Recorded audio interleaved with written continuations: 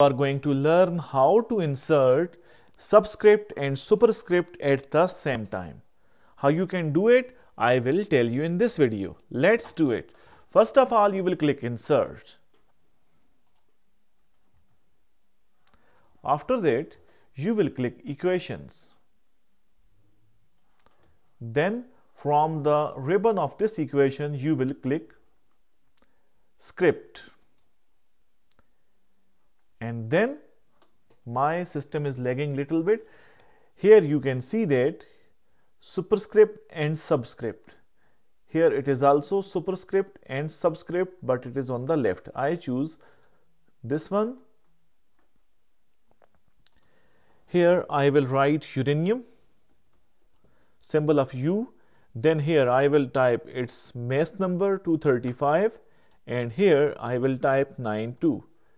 This is how you can click outside this box. I will increase its size,